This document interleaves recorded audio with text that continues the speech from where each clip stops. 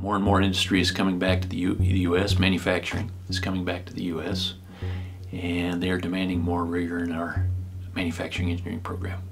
Very few schools offer a full-blown manufacturing engineering program, especially at an undergraduate and a graduate level. BYU will be the only university regionally that offers both an undergraduate and a graduate program in manufacturing engineering. And that becomes a strong point for the students coming out of this program because they become the regional headquarters for companies to come to recruit, but it also becomes an opportunity for students to be able to uniquely distinguish themselves. So I have had at least 3 companies in the last 6 months ask me, when are you becoming engineering?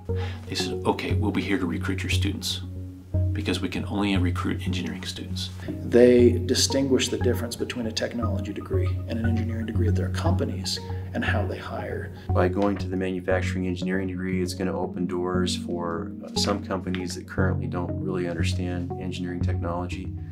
So we're sort of retaining the best of what we had before and adding to it, and we think companies are really going to like the skill set the students are getting from the new degree. If you really are interested in the science of manufacturing, production, process engineering, you have a place to come and get an engineering degree that will allow you to be hired at any company asking for a mechanical engineer or a chemical engineer when it says or similar discipline. It is a recognized need.